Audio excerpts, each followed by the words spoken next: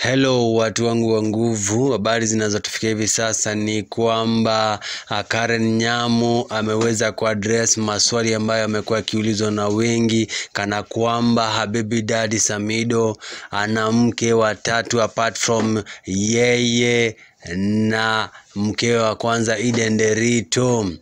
Kama mjuavyo, Samidoh amekuwa msanii na askari ambaye amejawa kila siku kicha, anakuwa na lot of controversies. Na hii ni baada ya Samidoh kuweza kuposta picha ya mwanadada fulani ambaye walikuwa wamepigwa wakiwa wamevalia vesti za basketball, na akaenda pale na kuweza kupost kwamba huyu ni omuwaifu.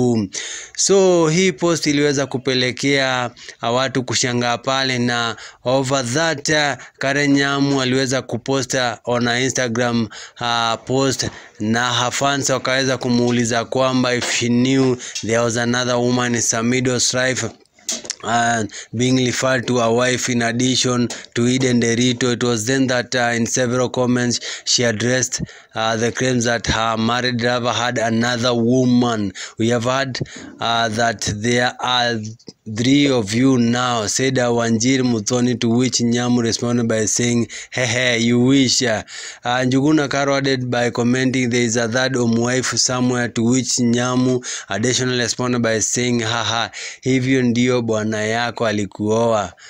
I see the team is increasing. You are almost baking up a football team. What do you say, Muhesh?